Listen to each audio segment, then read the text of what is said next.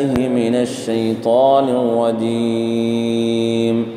بسم الله الرحمن الرحيم.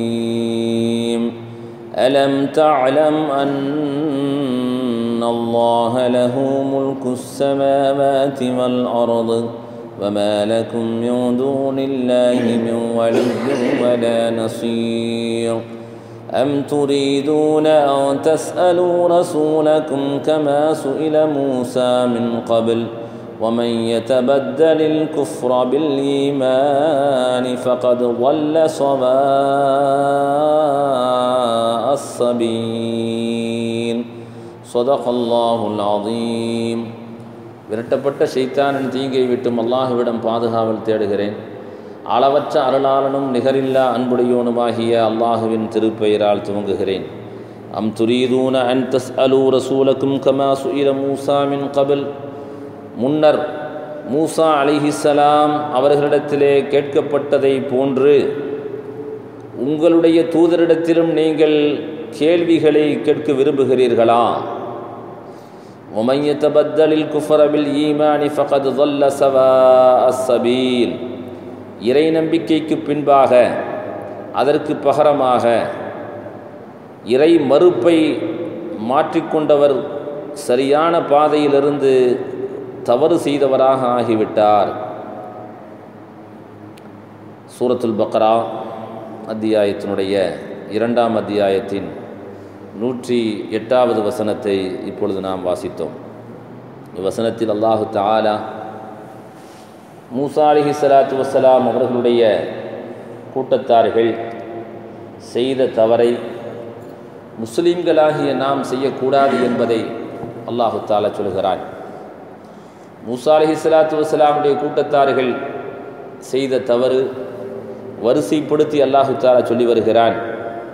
அதிலே ஒன்றுதான், எங்களுக்கு அருளப்பட்ட தௌராத்தை போன்று குர்ஆன் இல்லையே, குர்ஆன் முழு தொகுதியாக தரப்படவில்லையே, அது சிறுக சிறுக தரப்படுகிறதே, சட்டங்கள் முன்னர் அறிவிக்கப்படுவதும் பின்னர் மாற்றப்படுவதுமாக இப்படியெல்லாம் இதில் இருக்கக்கூடிய இந்த விஷயங்கள் இது எப்படி வேதம் என்பதற்கு சரியான ஆதாரமாகும் என்று நபிகள் நாயகம் ஸல்லல்லாஹு அலைஹி வஸல்லம் அவர்களிடத்திலே பனி இஸ்ராயீல்கள் அவர்களுடைய குற்றச்சாட்டை முன்வைத்தார்கள். அவர்களுடைய இந்த கூற்று பொய்யானது என்பதற்கு அதை குறித்து அவர்கள் சிந்தித்த அந்த சிந்தனை இருக்கிறதே, அது மறுப்பதற்காக வேண்டி சிந்தித்த சிந்தனை. மறுக்கும் எண்ணத்திலேயே ஒன்றை பார்க்கும் பொழுது அவர்களுக்கு அவ்வாறு தான் தோன்றும். ஏனென்றால் அல்லாஹு தஆலா தௌராத்தை முழு தொகுதியாக தந்தானே தவிர அதற்கு முந்திய சட்டதிட்டங்களை தௌராத்து மாற்றியது. ஏன் அல்லாஹு தஆலா வேதங்களை அடுத்தடுத்து தருகிறான்? ஹஜ்ரத் ஆதம் அலைஹிஸ்ஸலாத்து வஸ்ஸலாம் அவர்களை அல்லாஹு தஆலா படைத்து அந்த ஆதம் அலைஹிஸ்ஸலாத்துக்கு ஒரு கிதாபை கொடுத்தா போதும், ஒரு வேதத்தை கொடுத்தா போதும், கியாமத் நாள் வரையிலும் வரக்கூடிய மக்களுக்கு இந்த ஒரு வேதம் போதும் என்று அல்லாஹு தஆலா தந்தால் போதும் தானே. எல்லாம் மனிதர்கள் தானே. ஹஜ்ரத் ஆதம் அலைஹிஸ்ஸலாம் அவர்களிலிருந்து கியாமத் நாள் வரையிலும் வரக்கூடிய மக்கள் எல்லாரும் மனிதர்கள் தான். ஏன் அல்லாஹு தஆலா ஒரு வேதத்தை போதுமானதாக ஆக்கவில்லை? ஹஜ்ரத் ஆதம் அலைஹிஸ்ஸலாம் அவர்களுக்கு ஜிப்ரீல் அலைஹிஸ்ஸலாம் வராமையா இருந்தாங்க? ஹஜ்ரத் ஜிப்ரீல் அலைஹிஸ்ஸலாத்து வஸ்ஸலாம் அவர்களின் மூலமாகத்தான் எல்லா வழிகாட்டுதலையும் அவர்களுக்கு தரப்பட்டது. எப்படி சாப்பிட்றதுங்கிறது கூட ஜிப்ரீல் அலைஹிஸ்ஸலாம் தான் வந்து கற்றுத்தந்தாங்க. எப்படி விவசாயம் பண்ணுறது, எப்படி உணவை சமைத்து சாப்பிடுவது, எப்படி ஆடை தைத்து உடுத்துவது, இதை கூட ஹஜ்ரத் ஆதம் அலைஹிஸ்ஸலாம் அவர்களுக்கு அல்லாஹு தஆலா ஜிப்ரீல் அலைஹிஸ்ஸலாம் அவர்களின் மூலமாகத்தான் கற்றுத்தந்தார். இவ்வாறு ஹஜ்ரத் ஆதம் அலைஹிஸ்ஸலாம் அவர்களுக்கு கற்றுத்தந்த அந்த நேரத்திலேயே ஒரு குர்ஆனை, ஒரே ஒரு குர்ஆன் அல்லது ஒரு இன்ஜீல் அல்லது ஒரு தௌராத் அல்லது ஒரு ஜபூர் அல்லது ஏதாவது இப்ராஹிம் அலைஹிஸ்ஸலாம் அவர்களுக்கு வழங்கப்பட்டது போன்ற ஆகமங்கள், இவைகளை அல்லாஹு தஆலா தந்து 10 கட்டளைகள் என்று சொல்லப்படுகிறது.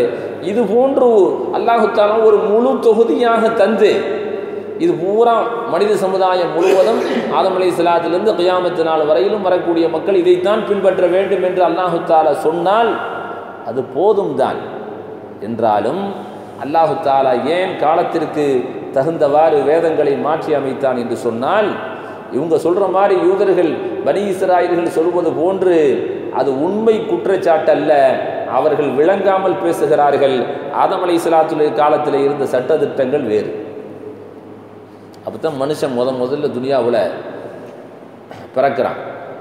ஆதம் அலைஹிஸ்ஸலாம், ஹவ்வா அலைஹிஸ்ஸலாம், இந்த 2 பேர்த்துக்கும் துனியாவுக்கு வந்ததுக்கு பின்னாடி குழந்தை பிறக்குது. யாரை கல்யாணம் பண்ணுறது? மகன் குப்பி மகன்லாம் அப்போ இருந்தானோ. ஏதாவது உறவுகள் நிறைய வளர்த்து கொள்வதற்கு உறவுகளிலே முன்பே ஆண்களும் பெண்களும் தயாராக இருந்தால் தன்னுடன் பிறந்தவன் அல்லாது வேறு யாரையாவது கல்யாணம் பண்ணலாம். ஆதம் அலைஹிஸ்ஸலாம் காலத்தில் நிர்பந்தமாக தன்னோடு பிறந்த தன்னுடைய தங்கையை அடுத்ததாக பிறந்த தன்னுடைய தங்கையை அண்ணன் திருமணம் செய்வதை ஹஜ்ரத் ஆதம் அலைஹிஸ்ஸலாத்துடைய காலத்திலே அல்லாஹ் தஆலா சட்டமாக ஆக்கியிருந்தார். அந்த நாகரிகத்தை அதாவது தன்னோடு பிறந்த தாம் பிறக்கும் போதே ஒரு பொம்பளை பிள்ளை சேர்ந்து பிறக்கும். ஆணும் பெண்ணுமாகவே அல்லாஹ் தஆலா ஆதம் அலைஹிஸ்ஸலாத்துக்கு குழந்தைகளை கொடுத்தான். 2 பிள்ளையாக பிறக்கும். ஒரு ஆம்பளை பிள்ளை, ஒரு பொம்பளை பிள்ளை, இப்படியாக பிறக்கும். முதலாவது பிறந்த ஆணுக்கும் இரண்டாவது பிறந்த பெண்ணுக்கும், இரண்டாவது பிறந்த ஆணுக்கும் முதலாவது பிறந்த ஆணுக்குமான திருமணத்தை அல்லாஹ் தஆலா அப்படி ஒரு நாகரிகத்தை அல்லாஹ் தஆலா வைத்திருந்தார். அப்போ காலப்போக்கில் மனிதர்கள் சற்று அதிகமாகி விட்டார்கள். அல்லாஹ் தஆலா தடை செஞ்சிட்டார்.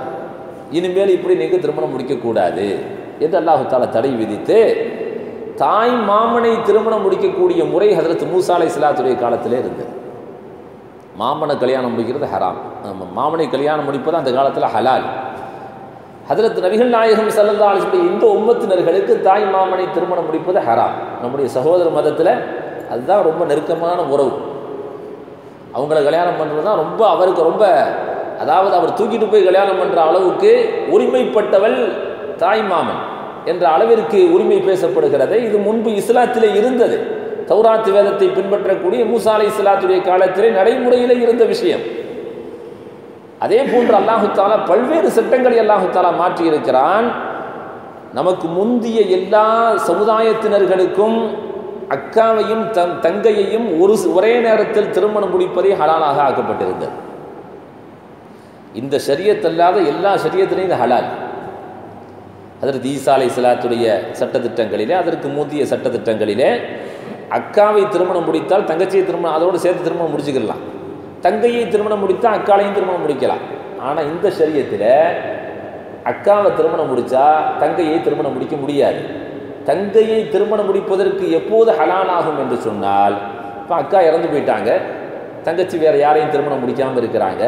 இப்போ அக்கா மரணமானதற்கு பின்பாக அந்த பெண்ணை, அந்த தங்கையை இவர் திருமணம் முடிப்பதற்கு இவருக்கு ஹலாலாக ஆக்கப்பட்டிருக்கிறது. இந்த நடைமுறை இந்த ஷரியத்தில் உள்ளது. இது மாதிரி 500 சட்டத்திட்டங்களை அல்லாஹ் தஆலா குர்ஆனிலே சொல்கிறார். நாசிஹ் மன்சூக் இருக்கிறதே, முன்பு ஒன்று ஆகுமாக்கப்பட்டு பின்பு மாற்றப்பட்ட இந்த விஷயங்கள் இருக்கிறதே, இது மனித சமுதாயத்தினுடைய நலனுக்காக வேண்டி நாம் ஏற்படுத்தியது. இந்த காலத்துக்கு இதுதான் சரி. அதாவது எந்த அளவிற்கு நீங்கள் உறவுகளை நீங்கள் வெளியில் சென்று நீங்கள் விரிவுபடுத்திக் கொள்ள முடியுமோ அந்த அளவிற்கு நீங்கள் உறவுகளை அதிகமாக்கி கொள்ளுங்கள் என்று நபிகள் நாயகம் ஸல்லல்லாஹு அலைஹி சொன்னார். ஒன்றுக்குள்ளேயே முடிச்சுக்கிட்டு இருக்காம அந்த சொந்தத்துக்குள்ளேயே நீங்கள் திருமணம் முடிப்பதை விட, சொந்தத்தில் ஹலாலான முறை இருக்கிறது, மாமனுடைய மகள் மாமியுடைய மகள் எல்லாம் இருக்கிறார்கள்.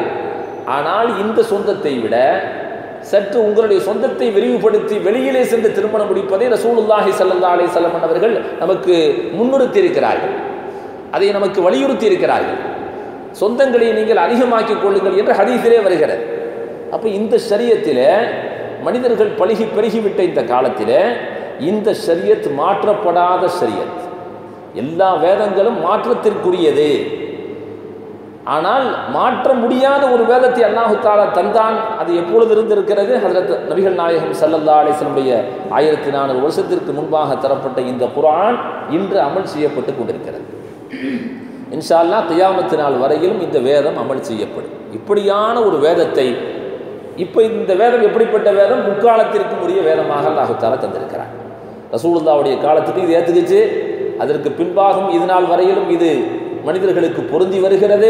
கியாமத் நாள் வரையிலும் பொருந்தி வரக்கூடிய வேதமாக இந்த வேதத்தை அல்லாஹு தஆலா தந்திருக்கிறானே, இது இந்த வேதத்தினுடைய அற்புதமாக அல்லாஹு தஆலா தந்திருக்கிறான். இதை இந்த வசனத்திலே அவர்கள் சிந்திக்காமல் பேசுவதை அல்லாஹு தஆலா சொல்கிறான். அம் துரீதுன அன் தஸ்அலு ரசூலக்கும் கமா சுஇல மூசா மின் கபுல். மூசா அலைஹிஸ்ஸலாத்து வஸ்ஸலாம் அவரிடத்திலே அந்த சமுதாயத்தினர்கள் கேட்டதை போன்று உங்கள் தூதரிடத்திலே நீங்கள் கேள்வி கேட்க விரும்புகிறீர்களா என்று நபிகள் நாயகம் ஸல்லல்லாஹு அலைஹி வஸல்லம் அவர்களோடு சேர்ந்து இருந்த சஹாபாக்களை முன்னிறுத்தி அல்லாஹ் தஆலா கேட்கிறான். ஏன் கேட்குறான்னு சொன்னால், அந்த பனி இஸ்ராயல்கள் என்ன பண்ணாங்கன்னு சொன்னால், சஹாபாக்களை தூண்டி விட்டாங்க. இந்த கேள்வியை கேளு, அந்த கேள்வியை கேளு, இப்படி கேளு என்று அந்த சஹாபாக்களுக்கு கேள்வி கேட்பதை ஆர்வப்படுத்தி தேவையில்லாத கேள்விகளை எல்லாம் கேட்டு அவர்களை அதாவது சங்கடத்தில் ஆழ்த்திக் கொள்ளக்கூடிய அளவிற்கு, ரசூலின் மீது வெறுப்பை ஏற்படுத்தக்கூடிய அளவிற்கு கேள்விகளை அவர்கள் கேட்க துணிந்த பொழுது அல்லாஹு தஆலா இந்த வசனத்தை அருளினான். ஆகவே மார்க்கத்திலே, ஷரியத்திலே அல்லாஹு தஆலா எதை அறிவிக்கிறானோ அது முற்றும் அறிந்த அல்லாஹுவினால் தரப்படக்கூடிய சட்டங்கள். இந்த சட்டங்களில் போய் கேள்வி கேட்க வேண்டிய அவசியமே இல்லை. அல்லாஹ் எதை தந்தானோ அந்த சட்டங்களை அப்படியே அமல் செய்வது இருக்கிறதே, அதற்கு பெயர் தான் இத்தாஅத், அதற்கு பெயர் தான் கட்டுப்படுவது. அல்லாஹு தஆலா அத்தீஉல்லாஹ வ அத்தீஉர் ரசூல என்று சொல்கிறானே, அல்லாஹ்வுக்கு வழிபடுங்கள், அல்லாஹ்வுடைய தூதருக்கு வழிபடுங்கள் என்று சொன்னால், அல்லாஹ் குர்ஆனிலே எதை நமக்கு சட்டமாக தருகிறானோ அதை ஏன் எதுக்குன்னு கேட்காம அப்படியே அமல் செய்யறதுக்கு பேர் தான் அல்லாஹ்வுக்கு கட்டுப்படுவது, அல்லாஹ்வுடைய ரசூலுக்கு கட்டுப்படுவது. இந்த யூதர்கள் கிளப்பி விடுவதன் காரணமாக நீங்கள் புதுசாக கேள்வி கேட்டு உங்களை நீங்கள் வம்பில் ஆழ்த்தி கொள்ளாதீர்கள் என்று அல்லாஹு தஆலா சொல்லி தந்து, உங்களுடைய ஈமான் எத்தகையது என்று சொன்னால், நீங்கள் ஈமான் கொண்டிருக்கிறீர்கள், நீங்கள் இஸ்லாத்தில் இருக்கிறீர்கள். ஈமான் கொள்ளுதல் என்று சொன்னாலே அல்லாஹுடைய அந்த கட்டளைகளை முழுவதுமாக நம்புவதற்கு பெயர் தான் ஈமான். இஸ்லாத்தில் இருப்பது என்று சொன்னால் முழுவதுமாக அல்லாஹுடைய கட்டளைகளுக்கு கீழ்ப்படிந்து நடப்பதற்கு பெயர் இஸ்லாம். ஆகவே நீங்கள் ஈமானிலும் இஸ்லாத்திலும் முழுமையாக இருங்கள் என்று அல்லாஹு தஆலா சொல்லி தந்து, வமன் யதபத்தலில் குஃப்ர பில் ஈமானி ஃபகத் தல்ல ஸவாஅ ஸபீல், இறை நம்பிக்கைக்கு பகரமாக இறை மறுப்பை மாற்றிக்கொண்டவர் சரியான பாதையிலிருந்து தவறிழைத்து விட்டவராவார் என்று அல்லாஹு தஆலா கண்டிக்கிறான். என்ன கண்டிக்கிறான்னு சொன்னால், நீ இது சரியில்லை அது சரியில்லைன்னு சிந்திச்சுக்கிட்டே இருந்தேன்னு சொன்னால் உன்கிட்ட ஈமான் போயிடும். ஈமான் போனதற்கு பின்பாக என்ன வந்துடும்? குஃப்ர் உள்ளத்தில் வந்துடும். அல்லாஹின் மீது நீங்கள் எப்படி நம்பிக்கை கொள்ள வேண்டுமோ அந்த நம்பிக்கைக்கு மாற்றமான எண்ணங்கள் உங்களுடைய உள்ளத்திலே வந்துவிடும். அது வந்துட்டால் உங்களுக்கு அதை விட பெரிய நஷ்டம் வேறு எதுவும் இல்லை என்று அல்லாஹு தஆலா இந்த வசனத்தில் உபதேசமாக சொல்லி முடிக்கிறான். அல்லாஹு தஆலா நம்முடைய ஈமானை பரிபூர்ணமானதாக, அல்லாஹ்வுக்கு முழுவதுமாக கட்டுப்பட்டு நடக்கக்கூடியதாக நம்முடைய அறிவையும் நம்முடைய உடலையும் நம்முடைய எண்ணத்தையும் அல்லாஹு தஆலா ஆக்கி அதன் அடிப்படையில் வாழ்வதற்குண்டான தௌஃபீகை தருவானாக. வ ஆகிரு தஅவானா அல்ஹம்துலில்லாஹி ரப்பில் ஆலமீன். சுப்ஹானல்லாஹி வபிஹம்திஹி